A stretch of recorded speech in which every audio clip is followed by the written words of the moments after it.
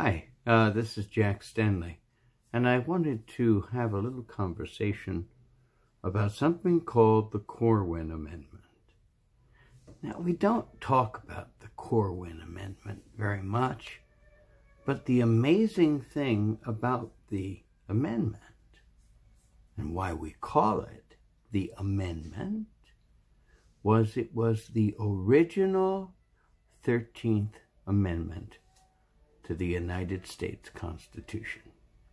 That is what it was supposed to be.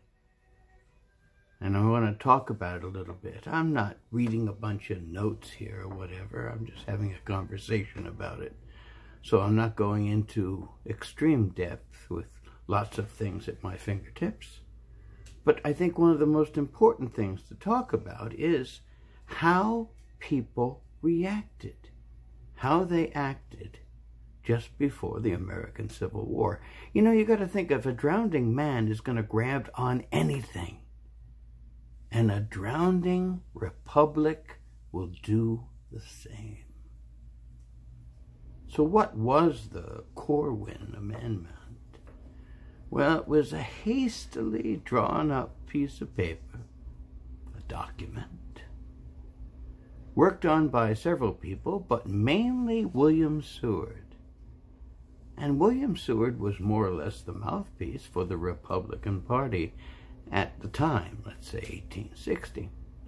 But what is really very important and should be remembered is the fact that we had gone through a series of compromises going all the way back to 1820, and where we had set up and established lines in which slavery could take place and where slavery could not.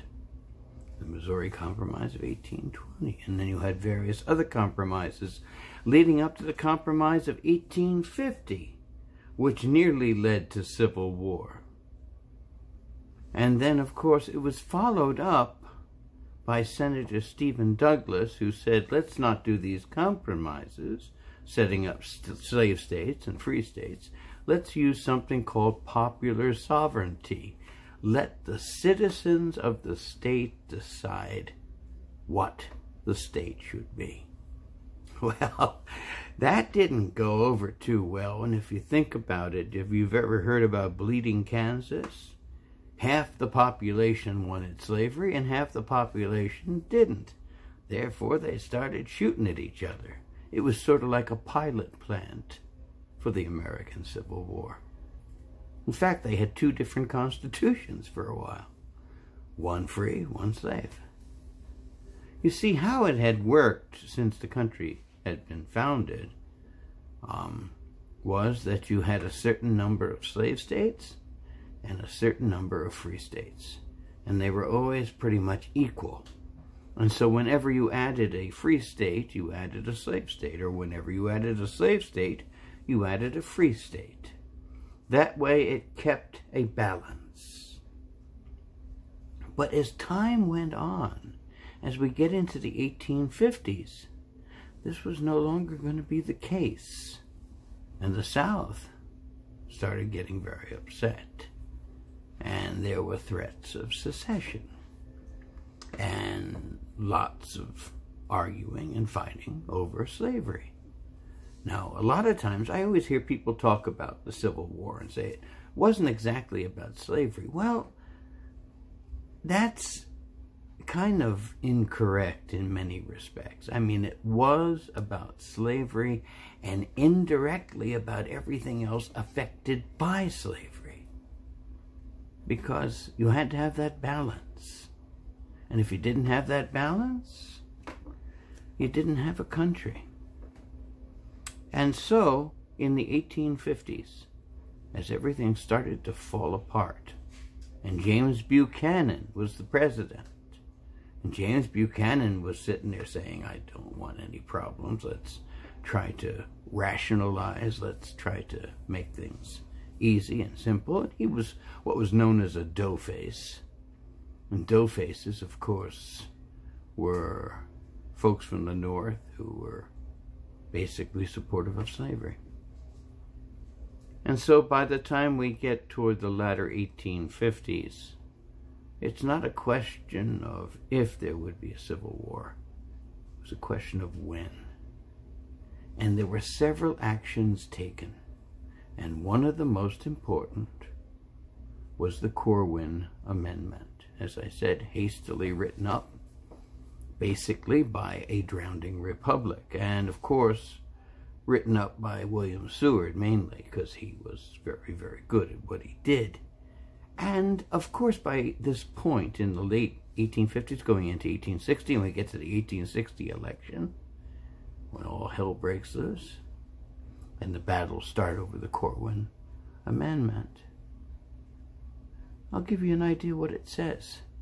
And then you think about how people reacted to it. This is from the notes from the House of Representatives, the only piece of paper I'm going to pull out outside of one other. And here it is, part of it, but this is the meat of the amendment. Remember, this is for a constitutional amendment. And it says, "No amendment shall be made to the Constitution which will authorize or give Congress power to abolish or interfere with any state, with any domestic institutions thereof, including that of persons held to labor or service by the laws of said state." Now let's translate that very simply. What that is saying is that this constitutional amendment, the 13th, states that if southern states have slaves, it is beyond the scope or the ability of the federal government to do anything about it, nor can they harass the state over it. Therefore, they have the constitutional right. In fact, everyone within the country has the constitutional right to have slaves. That's what it said. Now, why would they do something as insane as this? If you think about it, it's sitting there saying, okay, you want to have slaves? Have slaves. You want to keep slaves? You want a whole mess of slaves? Fine, get them. Now, of course, here's the interesting part about all this. There were some arguments that they wanted to take the Missouri line, which separated the free and the slave states, and go right across the continent and allow slaves in that southern part and free in the north. That didn't really go much of anywhere. But the Corwin Amendment was basically looked upon as a great big, huge, monstrous Band-Aid to solve a situation that they didn't know how else to solve. Seward wrote it up. Seward had his friend, Mr. Weed, talk to Lincoln, and Lincoln agreed to parts of it and endorsed other parts of it. In fact, I want to just throw out one more thing to you. Here, I want you to hear what Abraham Lincoln had to say about this amendment that he had heard all about and talked all about, but you have to remember, Lincoln is a phenomenal politician. And we always try to make him a statesman and not a politician, but he was a politician first. And he was always doing politics. And so he would say to some people, he's for something, say to other people, he's against it, depending on who he spoke to. You know, it's a totally different world. Today, you can't do things like that because we have sound bites and film and all that other stuff. But here's what Lincoln said in his inaugural address about the Corwin Amendment, which of course he didn't quite know anything about. And he said this: "I understand a proposed amendment to the Constitution, which amendment, however, I have not seen, has passed Congress to the effect that the federal government shall never interfere with the domestic institutions of the states, including that of persons held to service, such as provision to now be implied in constitutional law. I have no objection to its being made express and irrevocable." Think about that. What did Lincoln just say? I have no problem with slavery. I have no problem in allowing slavery to exist as it is. Now, Lincoln had qualifications on this. He didn't want the expansion of slavery, but he had nothing against keeping slavery as it was.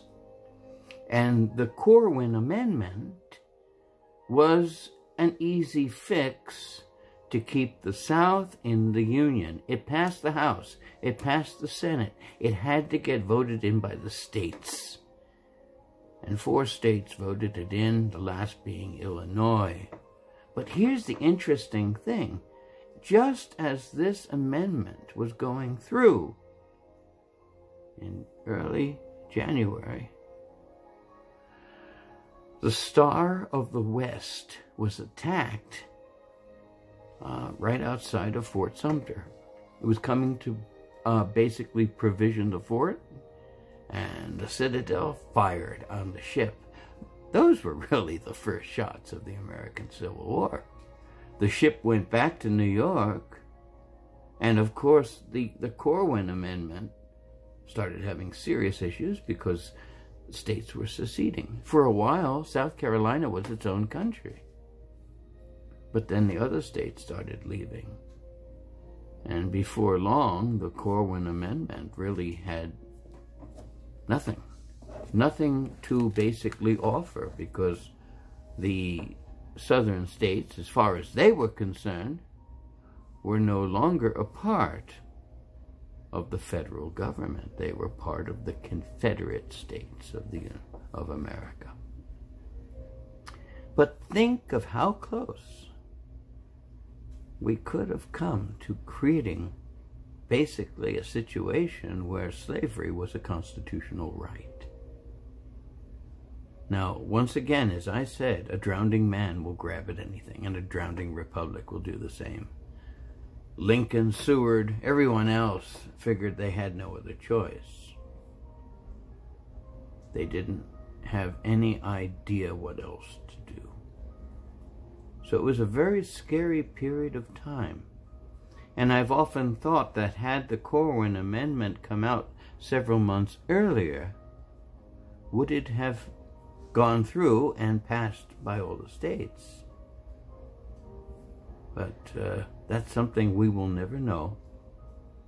But it's a fascinating thing that in 1861, Abraham Lincoln was supporting the 13th Amendment. However, it was the complete 180 from what the 13th Amendment of 1865 would be, which would basically be the eradication of slavery, rather than a constitutional amendment to make it a right to have slaves. Very important thing in the history of the United States, in the history of the Civil War, in the history of this country. Thank goodness it never was passed. Thank goodness it went into the circular file of history. And thank goodness for the 13th Amendment of 1865, which finally ended the scourge of slavery, far too late, as far as I'm concerned, in the United States. Every other country in the world was able to solve such an issue. We had to have a war and have 700,000 soldiers, civilians, slaves, killed, died in the line of fire, fighting for ideas, and in a sense, stupidity. Because the Civil War is a war that in many respects shouldn't have been fought, but it was. And there was no way to solve a situation that should have been, in a sense, diplomatically solved, perhaps between sectors. Maybe we could have purchased the slaves from their owners and then given them their freedom. But there was just too much going on. There was just too much angst, and there was a powder keg waiting to explode. And it had been waiting to explode for a long, long time. Abraham Lincoln basically let the match be lit. And here's the interesting thing, just to finish this off. After the Star of the West was fired upon, it was stated in Harper's Weekly that any other ship going to Fort Sumter to provision the fort would be looked upon by South Carolina as an act of war. Lincoln was very aware of it, but he understood, at least in his understanding, that he had to get the war started and he had to have the South fire first.